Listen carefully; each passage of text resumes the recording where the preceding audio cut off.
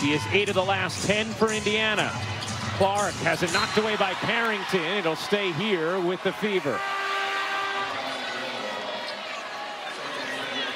Dijonai Carrington lost her contact.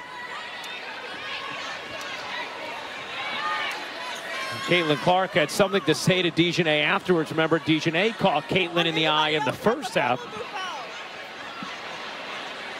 You hear Dijonai say on anybody else that's a follow-through foul. Dijonai wearing a mic for us today, so is Caitlin. Man, I can't take the contact off the floor dry and put it in my eye. I give these ladies credit. Give me a little saline solution when mine falls out right. Oh.